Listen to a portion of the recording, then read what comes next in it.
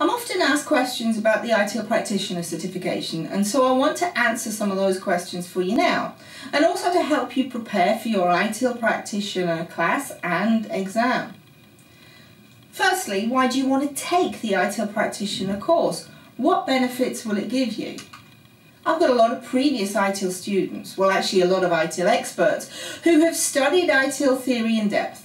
But then they find the application of that theory to be a challenge in their business as usual environment. And sometimes the toughest question to answer is simply the question of where to start. In ITIL we recognise that to implement any framework or process or activity is an improvement to the current environment. We're seeking to be better aligned to the needs of the organisation. ITIL Practitioner gives us the tools to not only identify a starting point for improvement, but also to overcome the obstacles that we face on the way to better business alignment. We start with understanding fully the concept of value and what value means to our organisation and their stakeholders. We then look more in depth at improvement of our value delivery, utilising continual service improvement guiding principles to prioritise, categorise and plan for the iterative and incremental improvements that we want to make. Then we analyse the importance of relevant metrics, not only in value definition but also to provide tangible, visible and iterative improvements. I think so. Well, that's just not a good enough answer to the question of have you actually improved? Factors that we often overlook when it comes to making changes and improvements to our environment are those usually found when undertaking organisational change management. In order to realise success in our improvement initiatives, we have to recognise that obstacles exist and that there will be an element of resistance no matter how small. Success can only be achieved when these are overcome.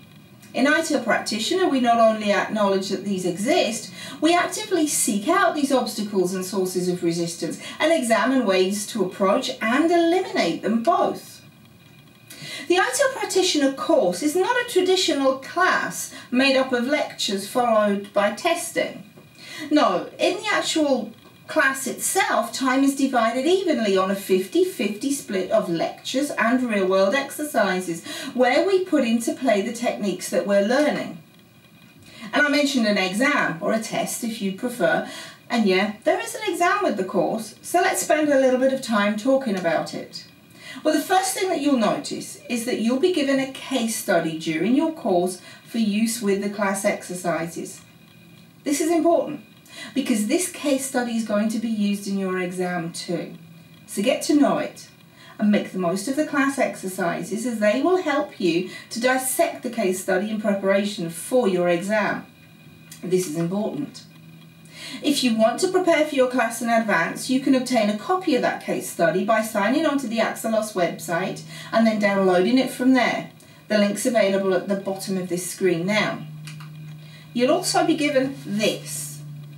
That's the purple official ITIL Practitioner book.